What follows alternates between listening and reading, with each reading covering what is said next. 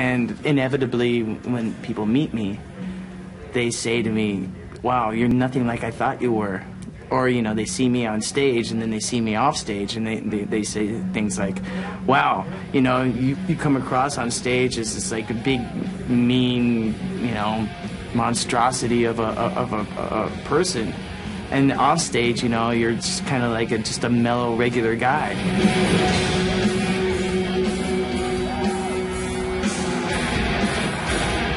A lot of people, a lot of times, think that they deserve more time with me than I can give a lot of times. And, you know, sometimes that's a problem, especially when you have other obligations or you're in between obligations and you don't have time to, like, stop and talk to a person.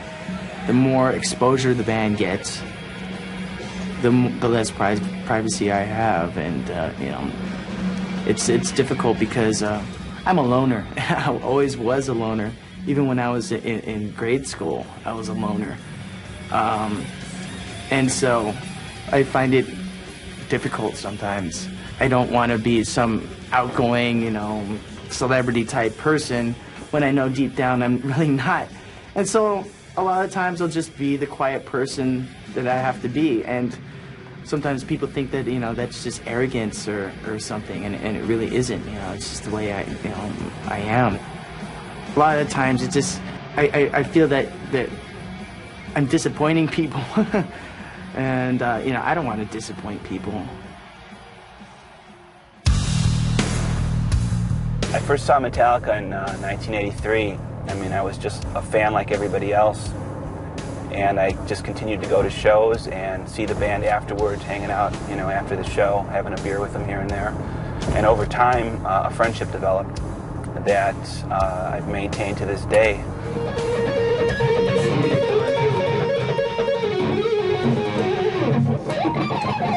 Think of a UFO song and I'll play it. Okay, On With the Action. Ah, that's I want to warm up a little bit. just easy. That's Is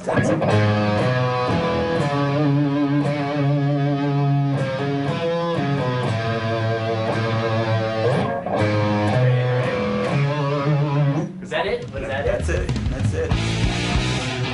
I'm Mark Paschke. I am an assistant public defender here in Chicago. I've been working for the Cook County Public Defender's Office for roughly the last 7-8 years. This is a typical bad neighborhood in Chicago, and the people that, you know, I deal with every day in court, many of them come from neighborhoods like this. Their attitude is always, you know, very, you know, bitter, upset. They're being hassled by police left and right every day. They're going to the store, they're getting hassled. They're going to school, they're getting hassled. And I think Metallica sings about that kind of attitude, that kind of that injustice. All or nothing. What's that? All or nothing. All or nothing.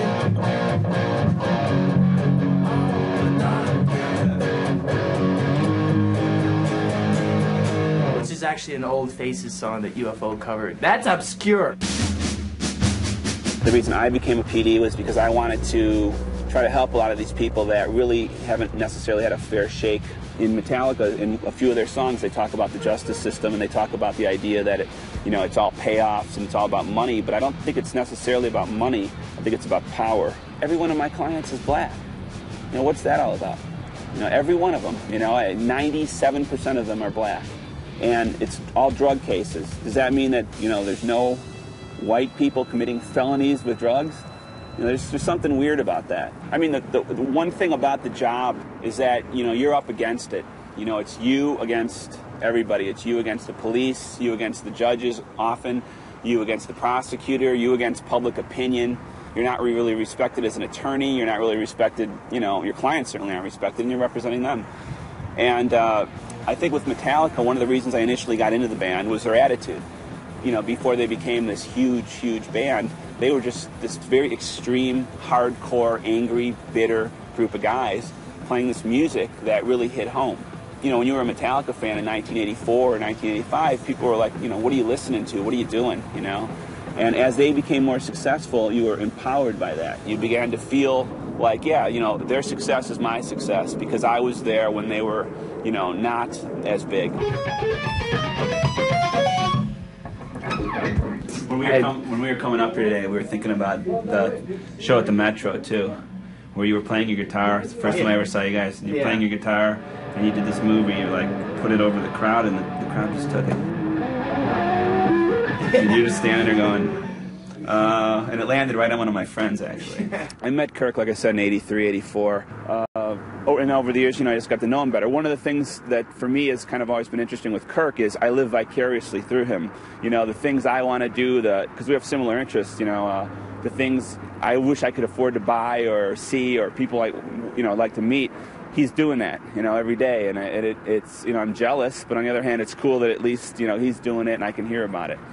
But I mean, over the course of time, every time I was in Chicago, I'd always see Mark, and we kind of established a rapport, a genuine, mutual interest in death. Mark brought us to the Cook County morgue, and we went to the morgue and hung out, and it was a really great date for my wife and I. This is when we were still just starting to see each other, my wife and I. I met this freak that worked there that was kind of like, Kirk, I'd love to meet Kirk. So he set this up so when Kirk would come in, they were going to do autopsies and everything right when we got there. And the second that we walked in, they pretty much said, okay, they're here, let's start. And they all performed autopsies simultaneously.